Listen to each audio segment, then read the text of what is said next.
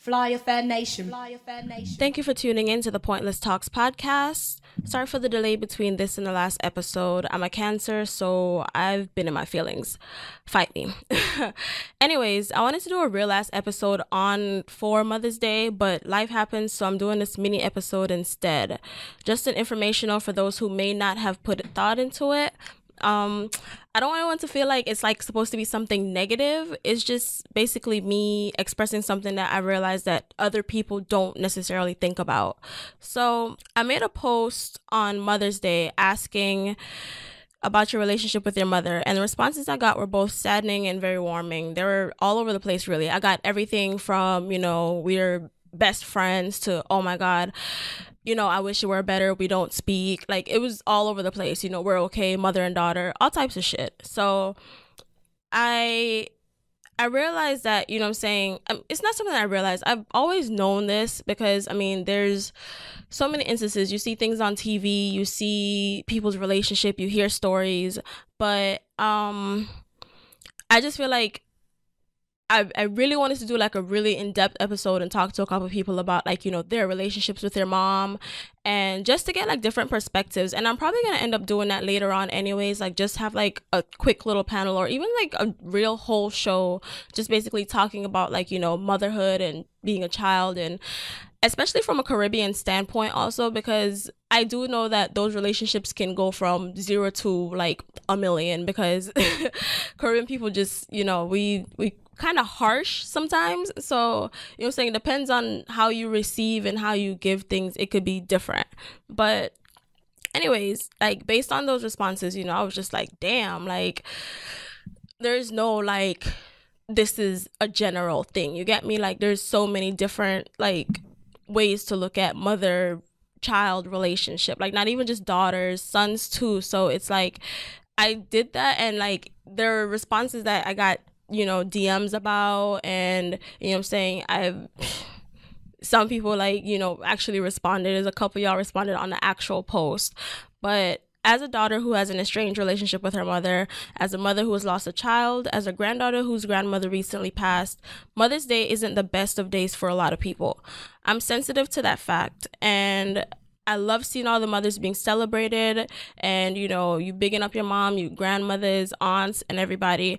But I do not, and I make sure I did not, since I work Mother's Day morning, like I didn't openly wish every woman a happy Mother's Day. Like my cashier, like every woman that seemed like, she might have kids or she had a child with her, she was like, oh, happy Mother's Day, and it was all received well and light. But that's something that I'm very conscious of, because like if you know a woman who's lost a child, for future references, make sure it's something that's welcomed by them, like before you wish them a happy Mother's Day. Because I know people who've like had miscarriages or something of the sort, and people still wish them a happy Mother's Day. And it's not ill-intended, but it's not something that they personally are like, okay, obviously it's Mother's Day, whatever, but they're not thinking about that. Like they purposely try to block it out. You get me? Like it's something that they don't necessarily want to deal with in the present. So it's just another day to them. So you wishing that to them is bringing it to light. And it's kind of like, damn, you had to remind me that I was, you know what I'm saying? Like it's one of those type of things. So it's however they lost a child, be it via miscarriage, an unwanted abortion they wanted but later regret, a stillborn baby, or any other fatality after birth, or even kidnapping, or even a mother who does not have custody of her children for whatever reason it is. And I also saw someone made a post about that and was like, do you wish a mother happy Mother's Day who doesn't have custody of her children? And it's like, why doesn't she have custody of her children? You know what I'm saying? Like, it's, you never know with these situations. And that post, I don't know if that was intended to be funny, but that's a real ass situation. That's a real question. So, you know what I'm saying? It's not always well received. So wishing a mother who has lost a child happy Mother's Day is not always received well, like I just said. So, just make sure it's something that they welcome before you start wishing them a happy Mother's Day, or happy something that isn't necessarily happy for them. And if you know people who have strange relationships with like their mothers or grandparents, don't ask them what'd you get your mom and your grandma for Mother's Day? Like, make sure that you know their state of mind before you like bring these questions to them, because it's probably not something they really want to deal with in that moment. Because like I said, like it's a good day. Like in a general scheme of things, it's a day of celebration. Granted, you should celebrate your mother every day, but it's like one day that they know, hey, y'all better get me something. You know what I'm saying? Like, y'all better come through with this or whatever. And it's well wishes, but still, like, be mindful that things happen. Like I said, though, I worked on Mother's Day, and like when I said I was dying, like they had it made me think of, there's this comedy sketch, and I forgot, I don't remember who said it. I just remember the context of the sketch. It was just like, you know, Mother's Day comes around and you see people buying these $10 cards and whatever. And then when Father's Day comes around, they're trying to find the cheapest cards, because Mother's Day, they buy the card with no question. Like, it's just automatic. Like, okay, it's Mother's Day. Oh, card's $15? Sure. You know, but Father's Day come around, it's like $3.45. Nah, I didn't got no for $1. And it's funny, but it's sad at the same time. And it's not always true, because some people have better relationship with one parent than the other. And it's not always, you know, oh, let me find the cheapest card. Because I'm one of those people, like, I'm sentimental. So if I'm shopping for a card for either my mom or my dad, like, I'm in the aisle reading, like, whether it costs $5 or $10 or a penny, like, I'm reading the card the whole way through. And I'm just like, does this relate to our relationship? Like, I'm one of those people. Like, I'm making sure it relates. Because in an essence, I prefer to, like, have things mean something to the person. Like, I don't want to just get you a card that says Happy Mother's Day, you've been great. You know what I'm saying? Like, granted, that may be true, but if we talk about, you know what I'm saying, yo, we done been through some shit. You know? So that's just my take on it. Like I said, it's true for some, but it's not true for everybody.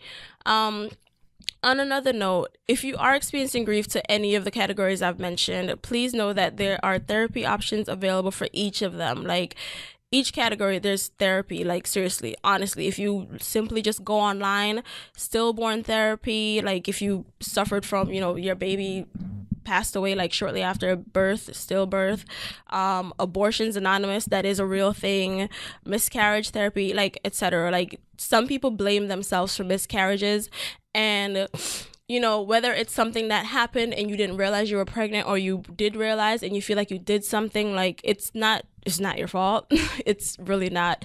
Things happen. So, I mean, people blame themselves for a lot of things, and people battle with a lot of it, especially like being pregnant. Like, that's a whole, like, other portion of yourself that is created, and not having it continue on, like, that affects people. Some people don't get affected by it as much. Some people, you know what I'm saying, they chalk it up to whether they're religious and they feel like, you know, God had a better plan for me and it wasn't the right time or something of the sort. Whatever the case is, different people deal with things differently. If you're one of those people who you are not dealing with it well, there's options, and a lot of therapists are now available for video chat and texting, so you don't even have to go sit on their couch. You can do it in the comfort of your own home, in your pajamas, while eating ice cream, or whatever it is you do that makes you feel most comfortable and at ease.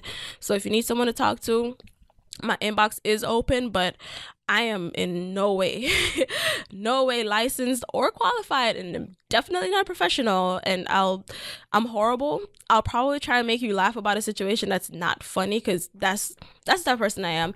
It's horrible. I know it is, and I probably should go to therapy for it, but yeah, just talk to somebody.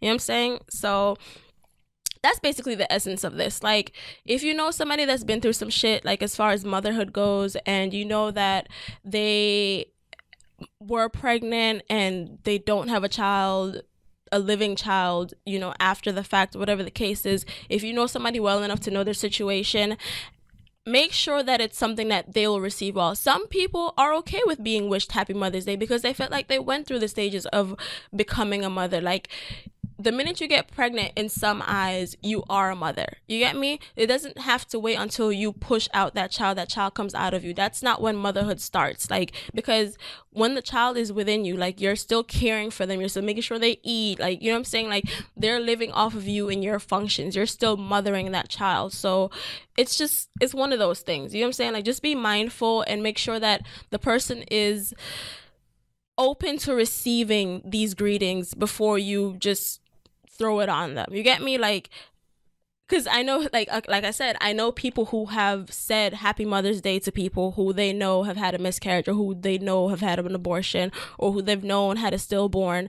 And it's like they woke up that morning, they didn't realize what it was. And then you're like, oh, hey, Happy Mother's Day. And it's like, thanks for reminding me about that right now. Maybe I wasn't going to think about this till about 7 o'clock in the afternoon, you know? So it's just, that's all. But with that being said, please don't forget to like, subscribe, and follow Pointless Talks on Facebook, Twitter, Instagram, SoundCloud, Apple Music, Google Play Music, we lit, Player FM, the list I grew. So, you know what I'm saying? I drop the podcast portion of the title, so it's easier for you guys to search it. All you got to type in the search fields for any of these platforms is just simply Pointless Talks. It's Pointless with 3 S's, emphasize the less, POINTLESSS, Talks. If you like us, rate us and give us 5 stars. Keep on a bad mind feeling to yourself. And as usual, if you got here on purpose or by fate, thank you again for tuning in to the Pointless Talks podcast.